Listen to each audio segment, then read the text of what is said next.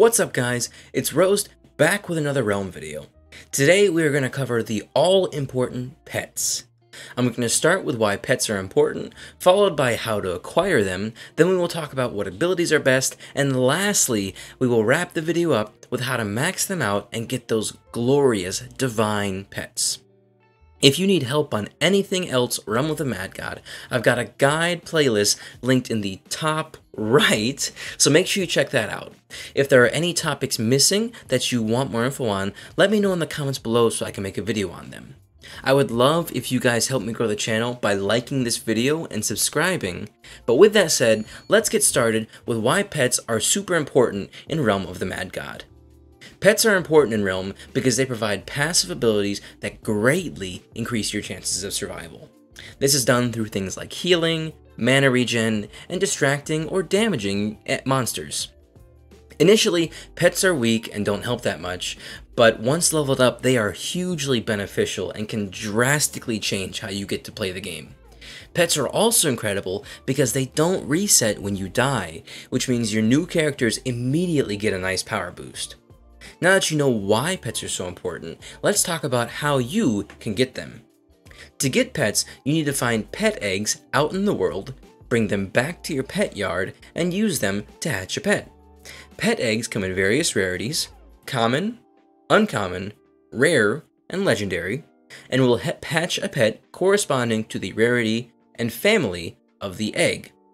The family of the egg determines what skins the pet can have and what other pets it can be fused with. Pet eggs drop in egg baskets. I'm going to show the sprite on screen. And pet baskets drop from realm gods, like in the Godlands, event bosses, and dungeon bosses. This ironically makes farming the Godlands and their dungeons for stat pots a good way to kind of stumble on pet eggs on accident. You can also occasionally find kind souls giving pet eggs away that they don't need in the Nexus or randomly in the realms, so keep an eye out. Now that you know how to get pets, let's talk about what abilities you want them to have. Pets can have a wide range of abilities, but there are a few that stand out from the crowd. The top 4 abilities in this order are Heal, Magic Heal, Electric, and Decoy. Heal gives you a bit of HP every few seconds. Magic Heal does the same thing except for your mana. Electric paralyzes enemies that run into your pet, and Decoy causes enemies to occasionally shoot at your pet instead of you. The optimal combo for these abilities is, again in this order, first slot Heal, second slot Magic Heal, and third slot either Electric or Decoy. The order here is important because that is how the abilities will unlock, or the order in which they will unlock, and it is also the order in which they will level up. Your pet will only have the first ability when it is common, it will unlock the second ability when it gets to uncommon, and it will unlock the third ability once it hits legendary. If your pet swaps Heal and Magic Heal around for first and second slots, that's okay, but if Heal or Magic Heal is put in that third slot, it will take a lot of investment and time to unlock it, so be a little bit cautious about investing heavily in a pet like that.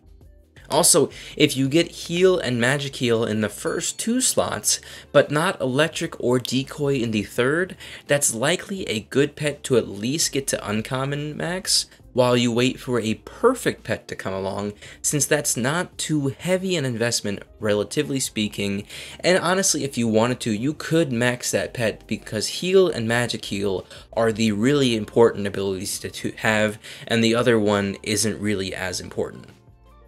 If you personally prefer the other abilities, feel free by all means to take them, but just be warned, they are not likely as effective on all classes and playstyles.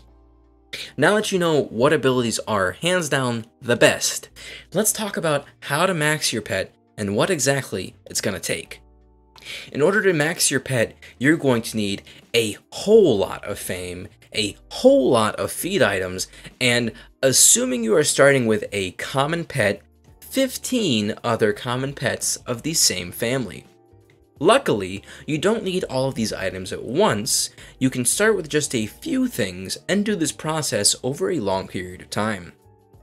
Your first goal will be to find your perfect pet, and once you do, max it out at 30 of 30 on its first ability. When you're feeding, you want to try and always use the highest feed power items you can, although this becomes more important the higher rarity your pet is because that increases the fame cost to feed. I believe at common it's only 15 fame to feed, and at uncommon it goes up to 50 already. If you can, and I stress can, because I know new people won't have 200 feed power items, try to only feed 200 plus feed power for common pets, 400 plus for uncommon, 600 plus for rare, and 800 plus for legendary and divine. If you don't do this, the cost and fame can start to get ridiculous. Again, you don't have to, but just try to use the highest feed power items you can. Once your common pet is maxed, you'll need to max another pet in the same family to fuse it with. The second pet's abilities do not matter, but you need to make sure it is maxed, because if you don't max it, the fused pet will not be able to get to max level anymore, which is super bad. Once these two pets are fused, congratulations, you'll have an uncommon with 2 abilities unlocked. Max this pet the same way you just did, and do the process you just did again to get your first rare, and then duplicate the process again for a legendary, and then duplicate that process again for your divine. The level caps for each rarity are going to be 30 for your uncommon, 30 for common, 50 for uncommon, 70 for rare, 90 for legendary, and you max out at 100 for your divine pet. I hope this video tells you guys everything you need to know about getting a maxed divine pet, and that your grind goes by quickly. If this video helped, please subscribe to help me grow this channel, and let me know in the comments what other kinds of guides and videos you want to see next.